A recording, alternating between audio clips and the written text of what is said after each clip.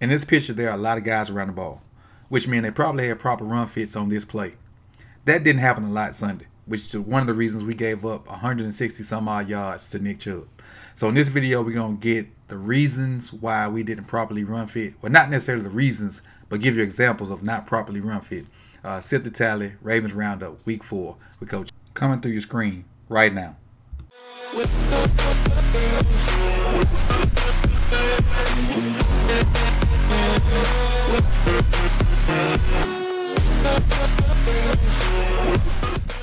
So here we gonna talk about run fits.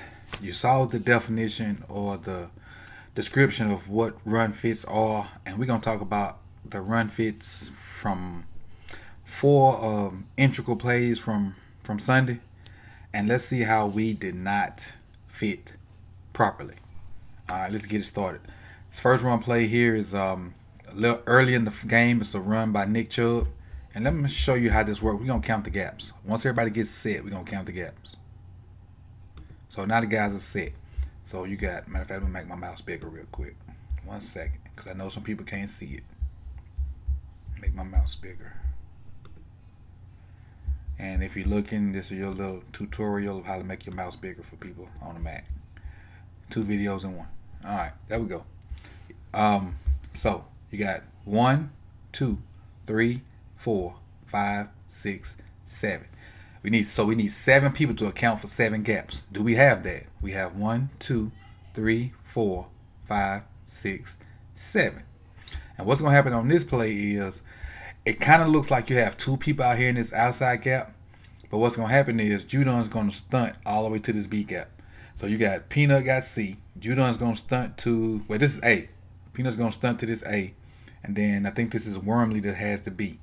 On this side over here, we have whose name is McPhee. McPhee has this outside gap, which is outside the tight end. Tony has this C gap, and I can't tell who this is. I think this is Pierce.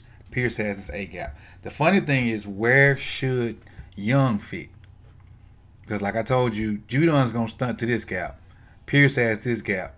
Who has this beast gap? And Pierce may go to the B gap, and Young may have here. But let's play it and see what happens. So, as I said, Judon's stunning here, so we got this gap taken care of. We got B gap taken care of. We got C gap taken care of. So now we basically got 2 guys in the A gap. 2 guys in this front side A gap because he's getting blocked. Pierce is on the ground. Nobody in this B gap. Purnell should be outside this guy. And who is 34? I can't tell what 34 is. Should be outside. So this is the first missed fit right here. We have nobody in B gap, and look at this big crease that Chubb has. Huge. And he hits it right up in the voided spot. Nobody was in the B gap, so that's the voided spot.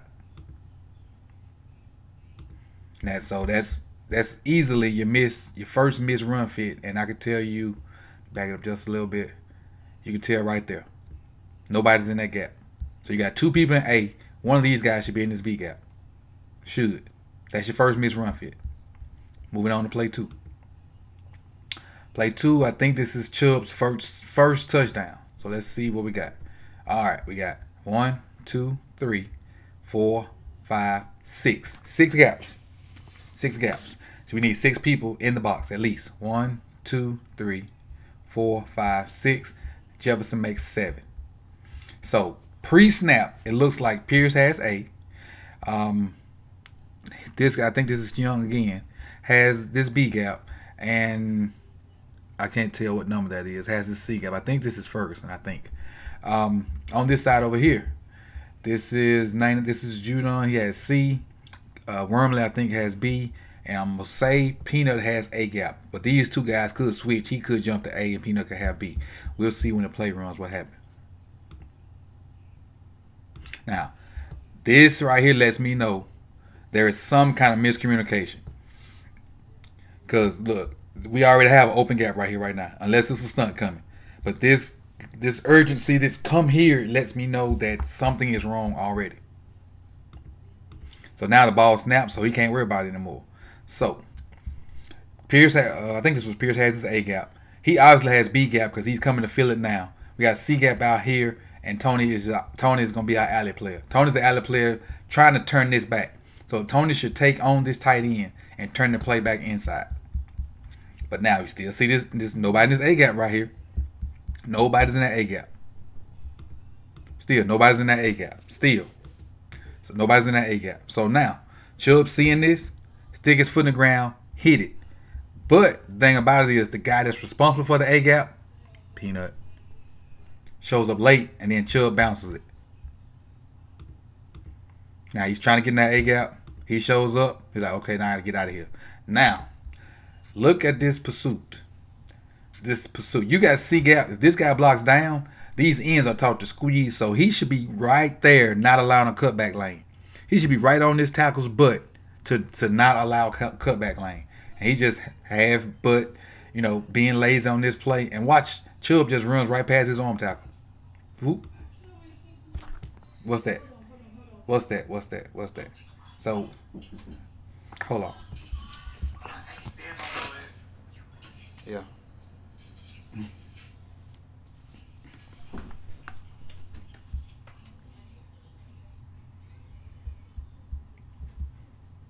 So, as I was saying, he just runs out of his tackle.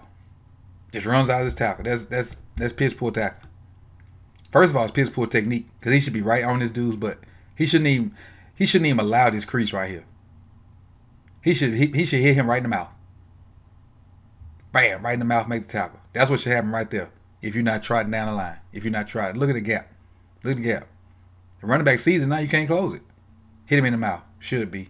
But because of lack of effort, jogging down the line, not tight to the tackle like you should be, you left a lane through and you missed the tackle. Now another missed tackle. He was getting off a block, so you don't consider that one. And that was a missed tackle right there by Candidate. So again, the initial misfit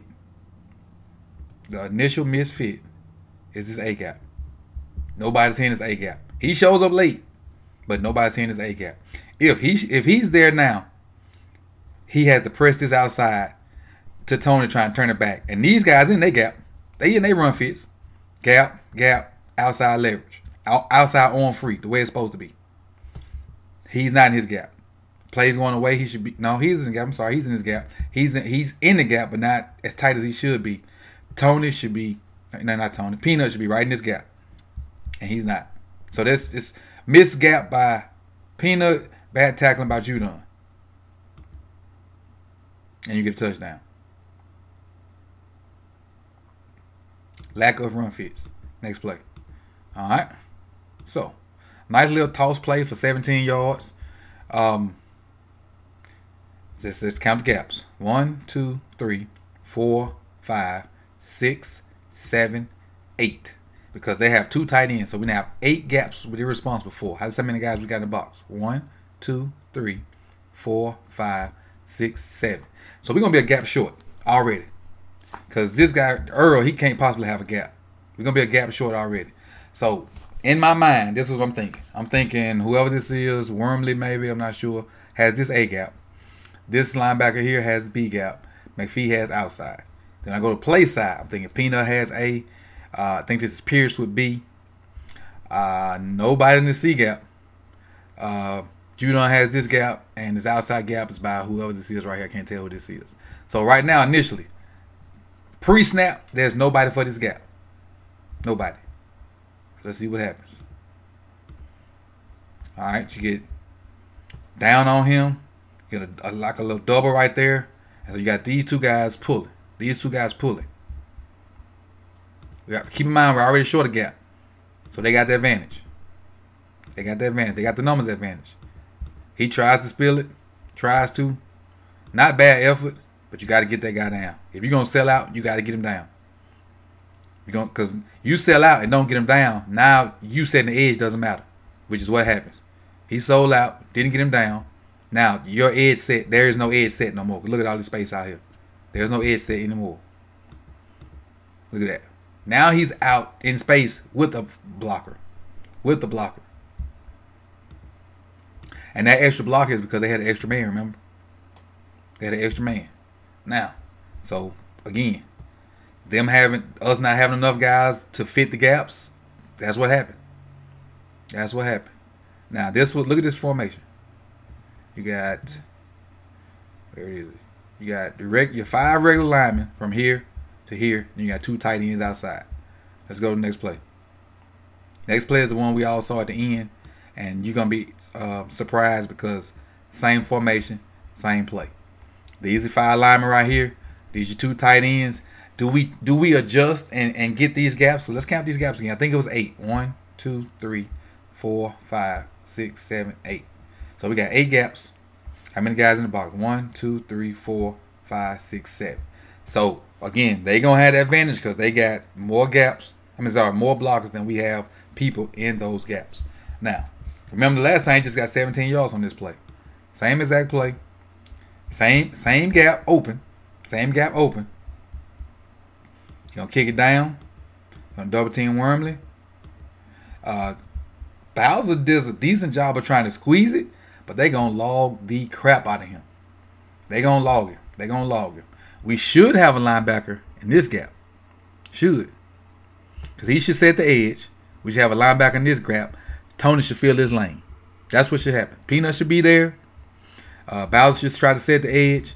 And if he can't, Tony should be filling his lane right here. But look how far over Peanut is now. Peanut is out leveraging the ball. Peanut should be behind the ball. He should be behind the ball. He should be, at most, Peanut should be right here where this arrow is. And then once the ball carrier goes this way, he should flow the same way, but stay a step behind the ball carrier. And then when he attacks the line of scrimmage, he feels it. That's what should happen. Trying to do somebody else's job. You are not the alley guy. Jefferson is. Jefferson is the alley guy. That is not you. Tony is the alley guy. He's the edge guy. Why are you trying to be the...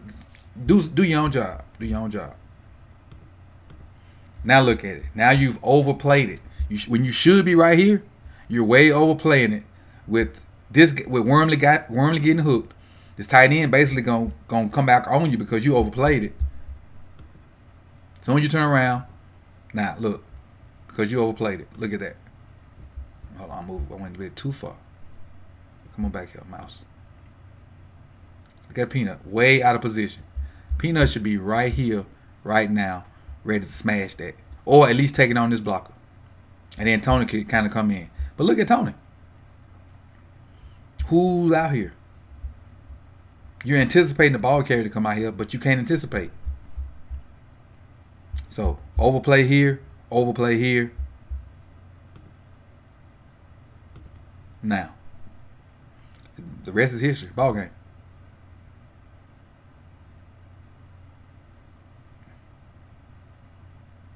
The rest is history.